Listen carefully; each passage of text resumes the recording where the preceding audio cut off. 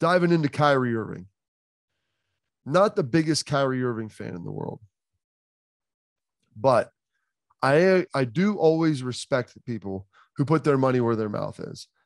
And when they say something bothers them, but yet they continue to do the thing that's compensating them that they say bothers them and is their big issue, then you know what?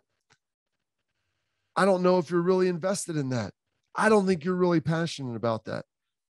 Kyrie Irving, you don't want to get vaccinated.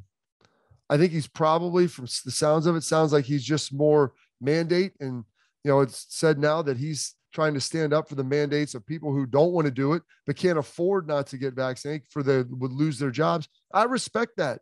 I respect it. It's America. If you choose, to take a knee on something and you don't want to be a part of it anymore, and it's one thing to complain about it, but it's another thing to actually take some financial hardship, because Kyrie Irving's not going to get paid if he doesn't play, and he can't play in New York, and the Nets are coming out now and saying he can't play anywhere.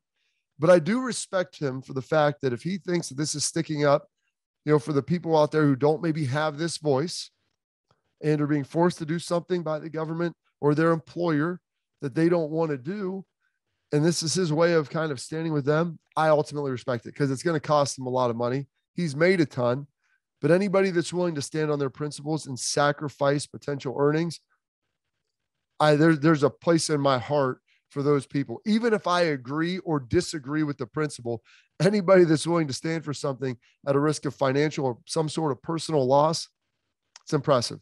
It's very impressive. So tip of the cap to Kyrie Irving on this. We'll see where it goes. If he ultimately caves and gets vaccinated, maybe he doesn't play this year. It'll be interesting to see as well what will be their process moving forward, because I don't think that this would be going away in 2022 or the 2022 season, as they begin to venture into that. So we'll see kind of how that moves along as well, and how that begins to shift as we kind of monitor that situation moving forward.